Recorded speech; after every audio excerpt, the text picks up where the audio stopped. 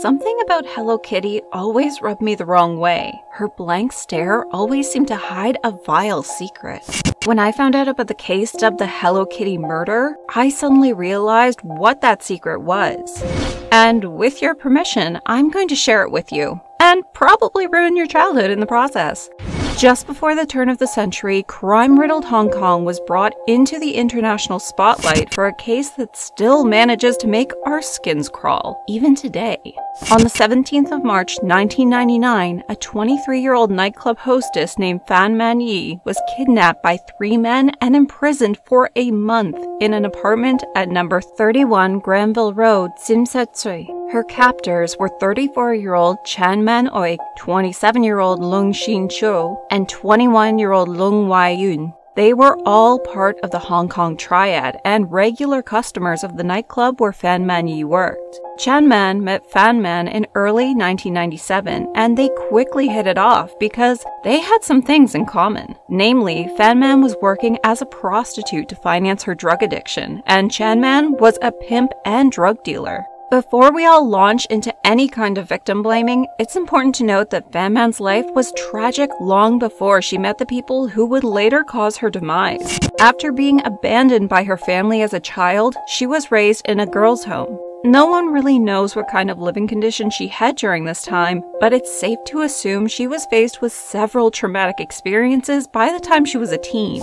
Consequently, she developed a drug addiction and turned to prostitution to secure the money to fuel this addiction. By the time she was 23, she had secured a job as a hostess at a nightclub, which was most likely a front for prostitution. Some sources mentioned she was married at the time of the crime, although her husband was abusive and did not even try to find her during the month in which she was imprisoned. So, what would make a 34-year-old socialite and his 2 friends want to kidnap Fan Man, considering they were friends? One night, presumably pressed by her addiction, Fan Man stole a wallet with 4,000 Hong Kong dollars from Chan Man. You don't really have to be a genius to understand that stealing money from a pimp and drug dealer is probably a bad idea.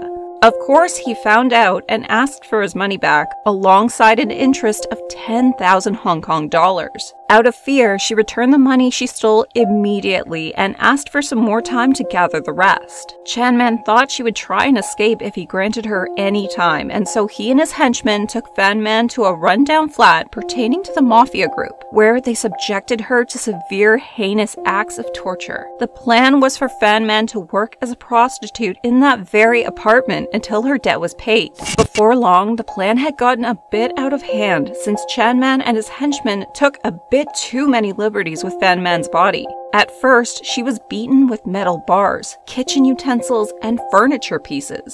She sustained several forms of sexual abuse from the torturous trio and the several clients she was brought in order to pay back her debt.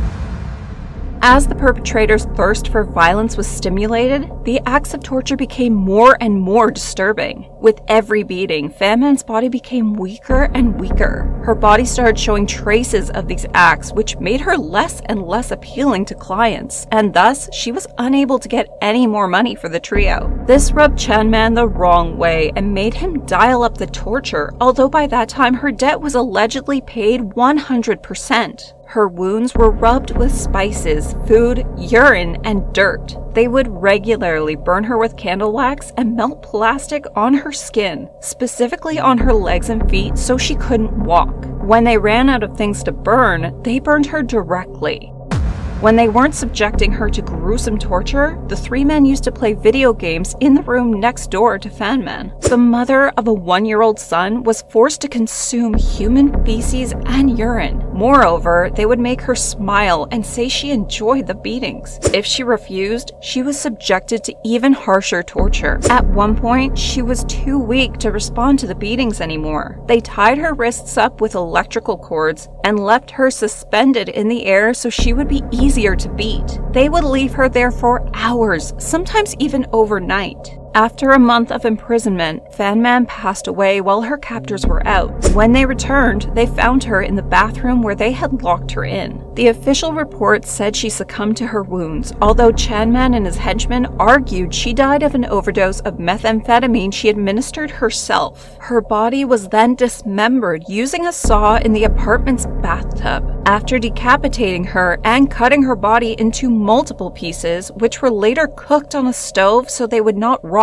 and start smelling. Sometimes they would reportedly cook her remains next to pots they were cooking their own food in. On at least one occasion, the jury was told they used the same cooking utensils to stir their noodles along with the pot where her remains were boiling. Upon completion, the cooked remains were discarded along with their household garbage, although some parts of her corpse remained in the apartment. Her boiled skull was sewn into an oversized Hello Kitty mermaid doll. They also kept one of her teeth and several internal organs in a plastic bag hidden on top of a canopy bed. This heinous crime had a great chance of remaining hidden for eternity if it wasn't for a 14-year-old girl only known as Ah Fong, a pseudonym she received from the Hong Kong courts. The girl was Chan Man's grooming victim, which he kept around as one of his girlfriends. During Fan Man's month of imprisonment, Ah Fong visited the apartment where she was kept and witnessed the three men kicking her 50 times in the head. Ah Fong then joined them and hit the victim in the head. As part of her plea deal, the extent to which Ah Fong participated in the torture was not released, although it might have been significant. In court, Ah Fong was asked why did she participate in the torture, to which she replied, "I had a feeling it was for fun." In May, Ah Fong went to the police station where she told officers that she'd been haunted by the ghost of a woman. She said that the spirit was bound by electrical wire and tortured to death, but the police dismissed her claims as nothing but nightmares. Riddled with guilt, Ah Fong then told them that the ghost was that of a woman she had a hand in murdering. This quickly had the police pay more attention to her claims.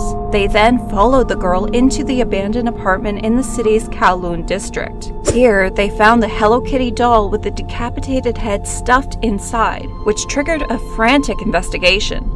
The murder scene was full of Hello Kitty memorabilia, including sheets, curtains, towels, and silverware. They quickly found Fan Man's remains inside, along with evidence that all three men had interacted with them. After a 6-week trial, all three men were charged with manslaughter and unlawful imprisonment. The jury accepted that the men did not kill Fan Man with intent, which would have granted them mandatory life sentences. Instead, they concluded she died as a result of their abuse, which meant that they would receive a review for parole after a sentence of 20 years. Several medical professionals tested them, but they were diagnosed with no mental illnesses, although the medical reports described all of them as remorseless. Although Ah Fong was a part of the crime, she was left free due to the fact that she was underage and she offered so much vital information regarding the case. Based on the accounts of Ah Fong mentioning Fan Man's ghost, people believed her spirit was trying to communicate. The apartment building where she died, it became a meeting place for people who were trying to contact the ghost.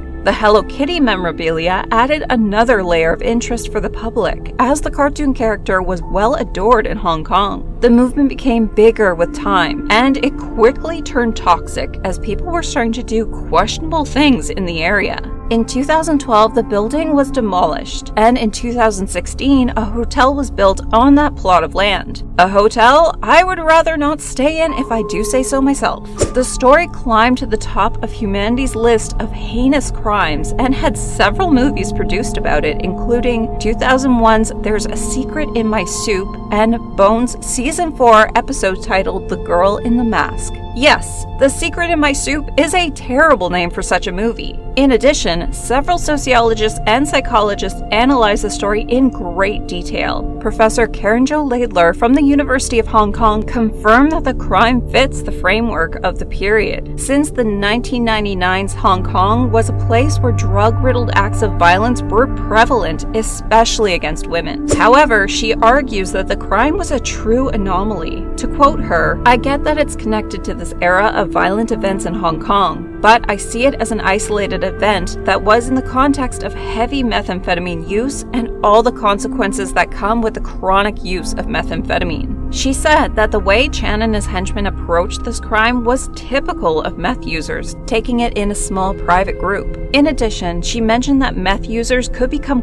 quite aggressive due to being awake for long periods and not eating, along with the irritability and paranoia that the drug induces. The bottom line? Don't do drugs, kids. The sentence passed in December 2000, which means that as of December 2020, the sadistic trio is up for parole. Sweet dreams, everyone. Thanks for taking the time to come along with me on this gruesome journey. It's fine if you just want to curl up into a ball and cry for a while, but if your true crime bone is still itching, how about you check out some of my other videos? You'll feel a lot better about yourself, no matter how evil you think you are. If you like the story, why don't you join our cult of weirdos and white girls? No true crime aficionado will ever get bored with a subscription to this channel, so get yours while it's hot. There's plenty of crime to go around.